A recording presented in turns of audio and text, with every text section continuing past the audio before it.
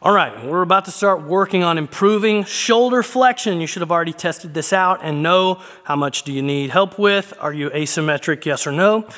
But the thing you need to know is there's some beginner techniques, which is a great place to start. Then there's some advanced techniques when we need to get that last little bit of motion with a little extra force. So we're gonna show you both.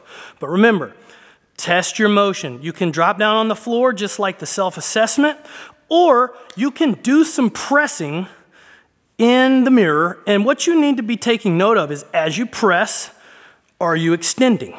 That's a telltale sign that you're missing motion. You're probably stuck down here, and your body's way of getting vertical is to unlock the spine to create better lines of gravity through the motion. So that's the more functional way to test is, can I get set into neutral, neutral, press straight up to a finished position that is vertical?